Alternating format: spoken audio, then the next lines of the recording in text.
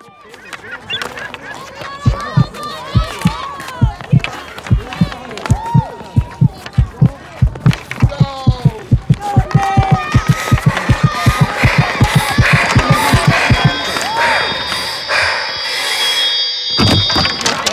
he okay?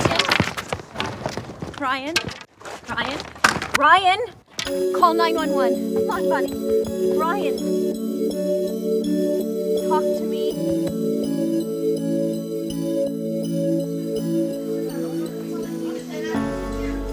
My name is Dr. Joel Kirsch. I'm a pediatric cardiologist at the Hospital for Sick Children. My area of professional interest relates to heart rhythm disorders. So SADS is an acronym, and acronyms are very popular in the medical field. It stands for Sudden Arrhythmia Death Syndromes and includes a variety of disorders that we're learning more and more about every day that are sometimes responsible for sudden death. SADS conditions refer to a group of diseases that interfere with either the electrical or muscle systems of the heart. This causes abnormal heart activity.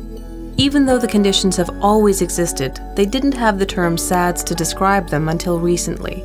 This has made awareness of the shared warning signs dangerously low. The SADS conditions seem to be characterized by an increased incidence of warning signs such as fainting during exertion, fainting during excitement or agitation, or a family history of those sorts of faints or sudden death. Michaela Ahern was a competitive figure skater and in university when she recognized that something was not right. I started to feel what I was calling palpitations, and I went to the doctors and ended up in the emergency room a few times complaining of what I thought was a pounding heart that didn't feel normal, but I was told that it was. When I went to university, it continued, and it was really frightening because they started to last for longer and longer periods of time. And January is when it lasted for 6 hours. It started in the morning in class, and it felt like someone was pounding on the inside of my ribcage, and it was skipping beats. So I was too embarrassed to go to the emergency room because I had already been there and they said it was normal. Despite being told it was just stress, Michaela persisted in getting the attention she needed. I went home 2 weeks later, around there, for reading week on Friday night, and I had a seizure at home. And then that's when I was readmitted, and at that point they said that I wasn't going to go home until I had an ICD put in. Because fainting is so common, the warning signs for SADS can easily be missed. But any time a young person faints during exercise or excitement, they should have a cardiac assessment to avoid the worst-case scenario.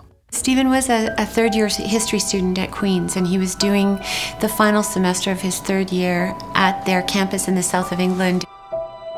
It was a beautiful spring day in April 2002, and he went out for a run to get away from the books and told his girlfriend Avery and their other friends that he'd be back by dinner time. He collapsed, and by the time some motorists passed him on this country road, it was too late. He had died.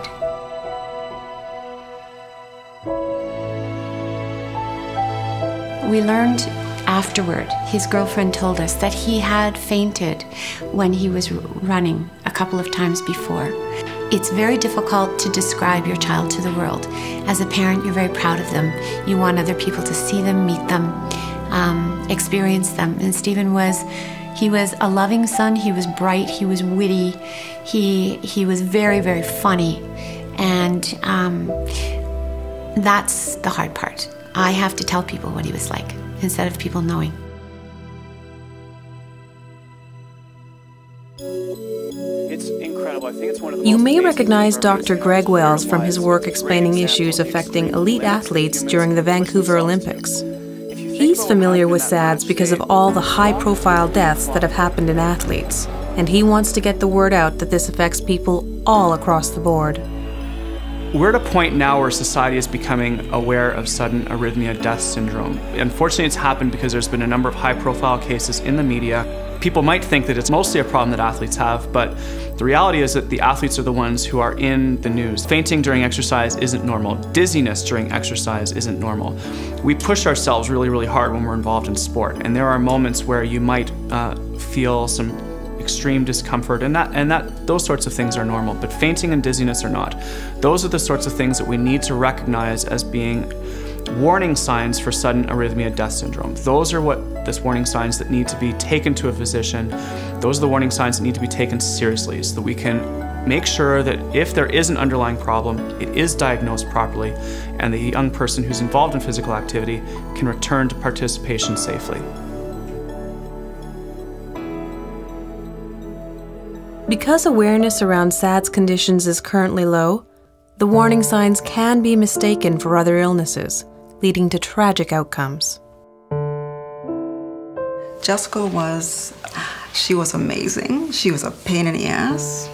She was full of life. She loved people. She loved children. That's, if I heard it 100 times at a funeral, I heard it 1,000 times. That was, Jessica was always there for me. Jessica took care of me. She listened to me. For 6 years, we were outpatients at our children's hospital.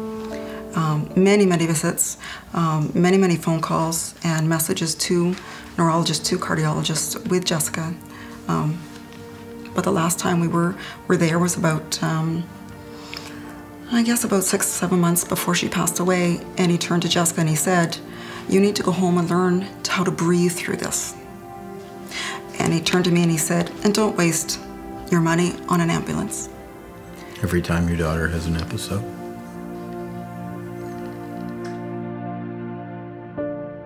I was very fortunate.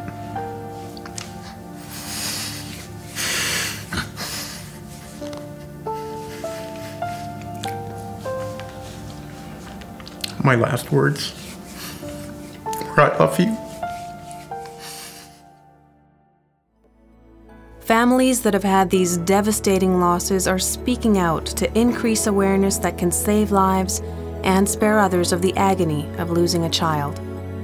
Because these are inherited conditions, the lives you save by knowing about this are very likely to be in your own family.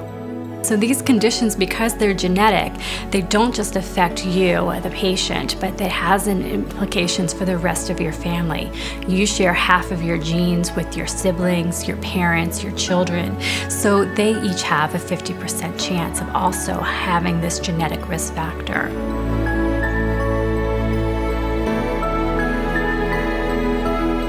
You know, it's a hard thing to go through, but when someone's diagnosed, whether it's because they've had symptoms or because there's been a tragedy in the family where someone has died unexpectedly, we say that the good that can come out of a diagnosis is that it can save someone else's life in the family. So as painful as it is to have that loss of health, that loss of life, if you can save another person's life, then it's all worth it. The good news is that SADS conditions are treatable and manageable to live with. Donata Leuenberger was diagnosed when she was 10. Her son Simon was diagnosed when he was 5. So Simon has to take his medication 3 times a day, 6:30 in the morning with breakfast, and 3 o'clock in the afternoon, which he's just demonstrated, and 10 o'clock at night. And it is advised that he doesn't take it with dairy products.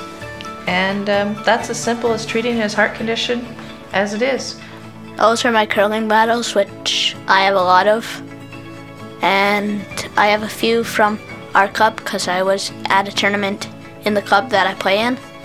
And they also monitor their activity level, and Simon has regular checkups to monitor his heart.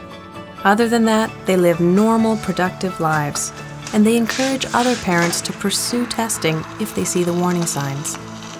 I would recommend that they check with their family doctor, get recommended into Children's Hospital, have the simple ECG test done, which is a 5-minute test. It's non-invasive, not painful at all, and just have it done and see what the outcome is. And it's a very simple test. And you know, if your child just has to take medication, or there's other children that have arrhythmia problems that have defibrillators and such, and if that's all it is to have your child around for life, it's definitely worth it. It's important that parents, coaches, teachers, people who are aware of a warning sign having occurred, get that young person referred to a physician, preferably a specialist with familiarity with these conditions. It's a treatable disease. It's treatable. $14 a month medication at the best case scenario, and ICD for worst case. My message to other parents is, if you think your child has these symptoms, don't second guess it. Go and get tested. You can live more than a normal life. You can live a a beautiful life, I think. It's an experience that it doesn't limit you in any way as a person in what you do or who you are. If anything, it just protects you so that you can continue to live in the way that you want to.